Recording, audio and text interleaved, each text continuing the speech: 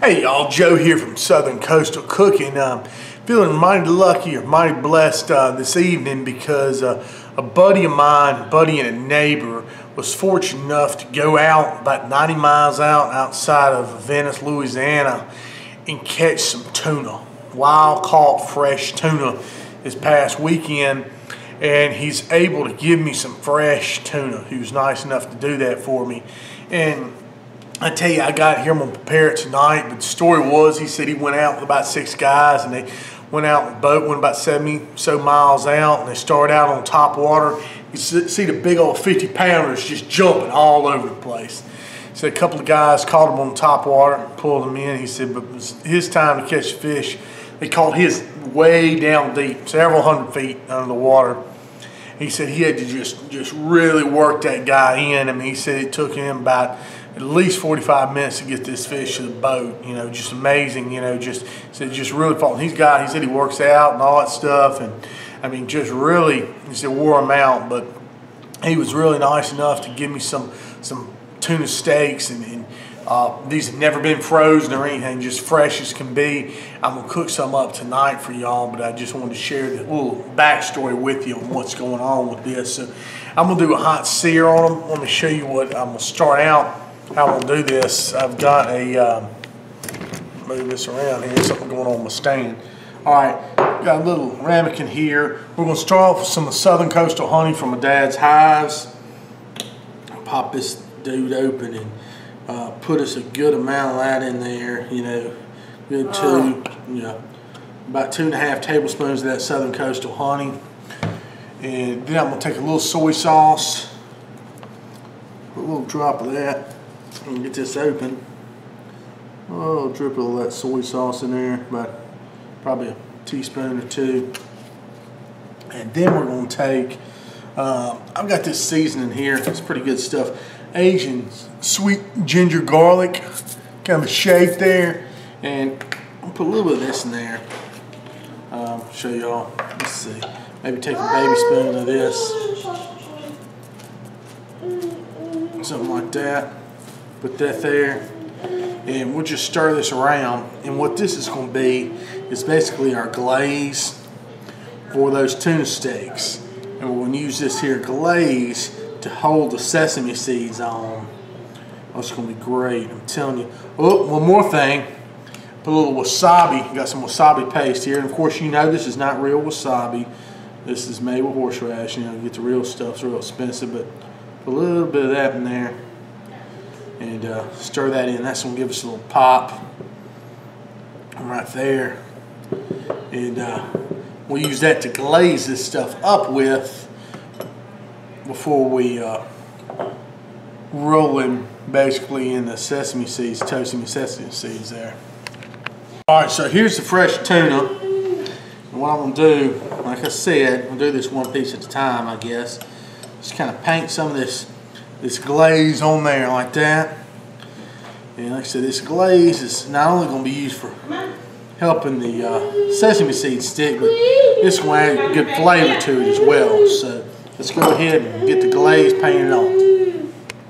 Now I have these toasted sesame seeds here. What we're going to do basically with this is we're just going to drop the tuna down in that and just get it coated, y'all. Just coat all sides of it with these sesame seeds. And that's going to make, man, that's going to give it a wonderful flavor and that texture. You know, that's what you want with the with tuna. You want to have the sesame seeds on there. So anyway, we got that a good coating there. And then I'm gonna put that back on a cooling rack here. Show you how I'm gonna do it, and just let it hang out like that. Okay, as I do the other ones. Now that I got the fish all coated, make a little condiment for when the fish is done. That's a little high quality mayo there. Down here we like to use Duke's or Blue Plate, either one. Get a little bit of the Southern Coastal honey in there, just a kiss of that stuff. Like that. And then of course, you know, your wasabi paste, whatever. Put you like that there. And then we'll just stir this up. And this is what you know, you'll use this do a little bit of drizzle on the fish along with a little bit of sriracha, something like that. Just to give it a little bit of pep, a little bit of heat. That's what we're looking for. Oh yeah, look at that. Maybe get a little bit more wasabi. There we go. And a touch of soy, I think would be good in here. I mean a drop. Oh, that's good. Let's give it that. There it goes. There it goes. Just that little bit of pop. Smell that right there. And I'm gonna put this in the refrigerator. Let this chill out. And we'll use this as a flavor enhancer for the tuna. Not that it's really gonna need any flavor enhancing. I talked to the guy that called me. He said these are yellowfin. I just want to make sure of that. And he caught them. Remember, I said out of Venice on Voodoo Charters. I'm gonna include some pictures in this video. Y'all please stick around and see the actual fish. Man, oh man. Watch y'all. So I'm over here in my range. Now I've got a cast iron skillet on, and I rubbed it down with peanut oil and just, you know, with a paper towel and wiped the peanut oil out of it. Now what I've got is it's sitting there on high. It's getting ready to get just blazing, smoking hot. That's what we're going to use to sear this tuna on. Now that the pan is starting to smoke just a little bit, that's telling us it's time that you can start putting the tuna on, okay? And that's what we're going to do. We're going to put the first piece on here. We'll take some tongs. We'll just lay it right there in the middle. In 35 seconds, y'all, that's what the captain at the Voodoo Charters told Robbie. He said no more than 35 seconds aside on these steaks. You don't want to burn them. You don't want to cook them all the way through. You just want that wonderful sear on there. That's what I'm talking about. So we're going to go 35 seconds on this side, 35 seconds on the other side. Oh man, that's going to be good. Look at that. With my phone for a timer. I'm using a microwave here. So we'll go ahead and give it a flip. Look at that. Just sear it off just like that. So that's good. That's what we want to see. About 35 seconds on this side as well. Now I'm going to do it about 10 seconds or so on these sides just to get a little bit there. Man, those sesames just, I mean, look at them. They're just searing nicely there. You give that about 10 seconds just to lock all that in. That's what you want to see. And then we'll go up here, look. With that. It's like that. You want to do your sides and everything.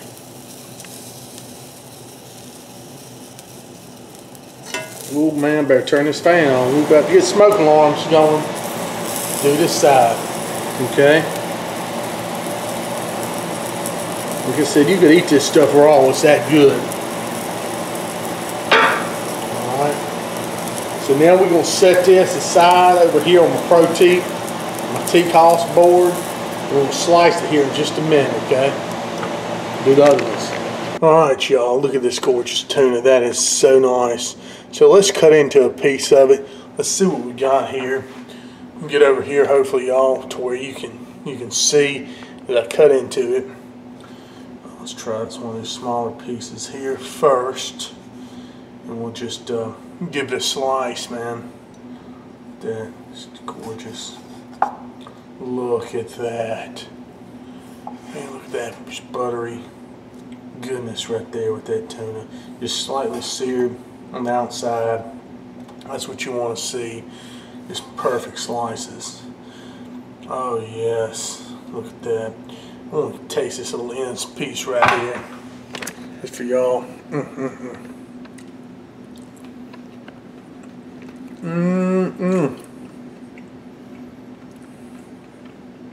That is nice. Oh, that flavor is just so. Oh yeah. That tuna and sesame coming through. Let's plate this up, y'all. What I want to do here is take some of this wasabi mayo that we made.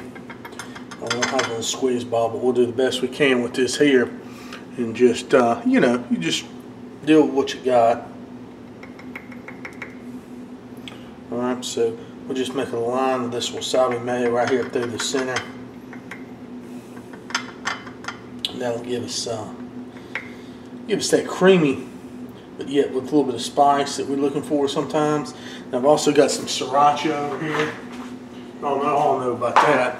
What I'll do is take a little sriracha and go down both sides just like that.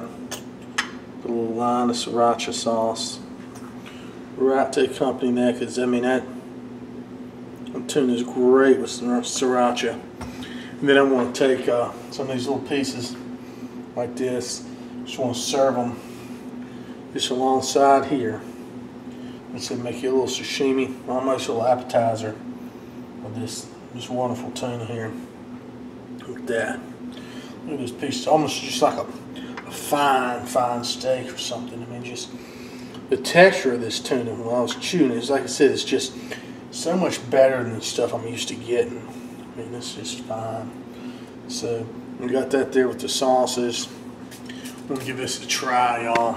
I hate that. Somebody threw my chopsticks out, so I'm gonna have to try this with a fork. I'd really like to eat stuff like this with chopsticks. So let's get a little bit of wasabi mayo, some sriracha sauce on there. Oh yeah, give it another try. Look at that.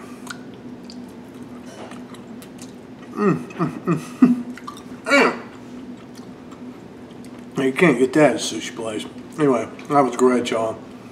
Really super fresh tuna right down there from Venice, Louisiana. I really appreciate Robbie bringing that from Voodoo Charters, y'all. I'll try to put some links in the thing, maybe for Voodoo Charters or something like that. So you can go down there and catch your own tuna. Man, great. He said the guy was great, all that good stuff. Took him right to the fish. So anyway, y'all check this out. This is how you sear you up some wonderful yellowtail right there. Yellowfin tuna.